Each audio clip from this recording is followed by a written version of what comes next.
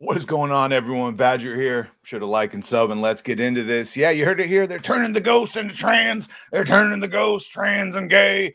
It's not just Alex Jones anymore. So yeah, the DEI double down of Nintendo is real. And before we get into the full article, I will say that just in the beginning of April, we had this story: Nintendo of America localization job listing requires awareness of culturalization and DE and I related topics. And of course, there's this whole job posting, and this got into a broader conversation about localization, how that's where DEI slips on in their evil ideology of changing established things, trying to adapt it for a local audience. And here is the most gotcha, told you, this is exactly what we thought they would do, and they did it type of thing. Nintendo of America appears to turn, not appears, they did, Paper Mario, the Thousand-Year Door character, into a transgender.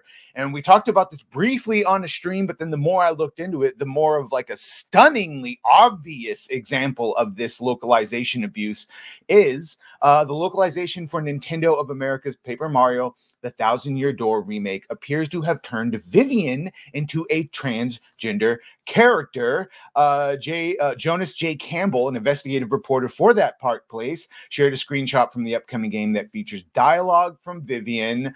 And you can see here's that screenshot. Let's go to his actual Twitter. Nintendo of America, did you make this witch into a trans character in the remake of Paper Mario?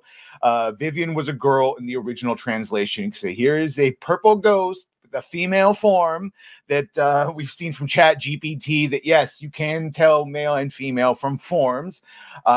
Jokingly, Chat GPT could not tell that Nio, the new female protagonist from Assassin's Creed Shadow, was female, but could tell that Tali from Mass Effect was.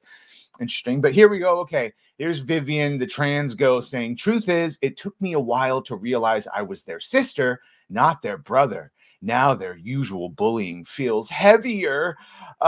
In the original, so this is, we all said, okay, so now you have to go to the original. What was the character in the original? In the original English localization for Paper Mario, the Thousand-Year Door, which was released in 2004 for GameCube, so 2004, before localization had been infiltrated by ESG and all that, because they hadn't really even existed yet. However, as noted by YouTuber Short Fat Otaku during an appearance on Side Scrollers, the original Japanese version of the game describes the character as an Jesus Christ, I even fucking looked up how to say it. An otunoku, Jesus Christ. It's a femboy, an otunoku. A femboy, basically a male who dresses up in women's clothing. Short Fat Otaku explains, while reading in the original party info and in the original game and Goombella's tattle log, it says that Vivian is an otunaku, an effeminate male, otherwise known as a male daughter or femboy or a trap. Not trans. That's a delusional headcanon, as is most of this stuff. His catch card uses the same word again, not trans. Yeah, so it's a femboy. We all know what femboys are. And there we go. There's the original cards explaining it. A cute boy wielding. Yeah, so it explains that this is not a trans character. That is a localization. Otokonoko. Yeah, Otokonoko. I knew I said it right. Thankfully, I'm not an expert at calling people femboys in Japanese. Not yet.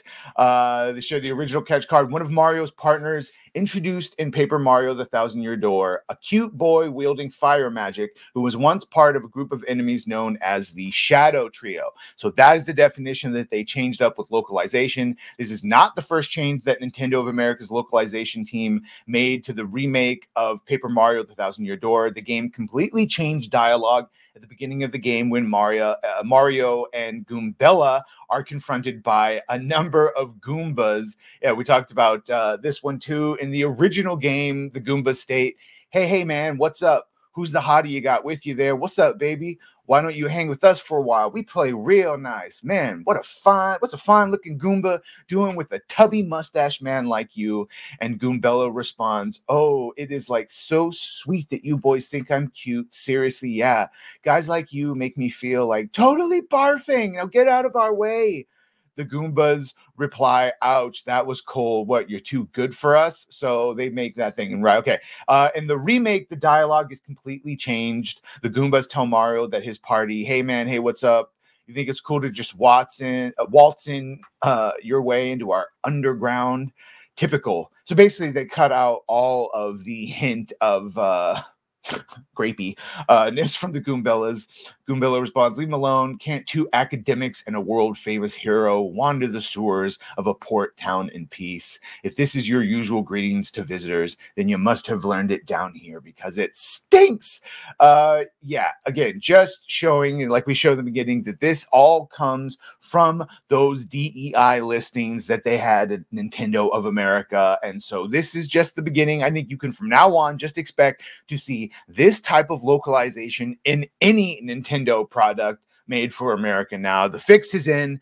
Let me know what you think of this. If you played the original or the 2004 version, let me know what you think about this one if you're going to be playing this. Make sure to like, share, and sub. If you have done that, thank you. If you're going to do that, thank you. Well, bye.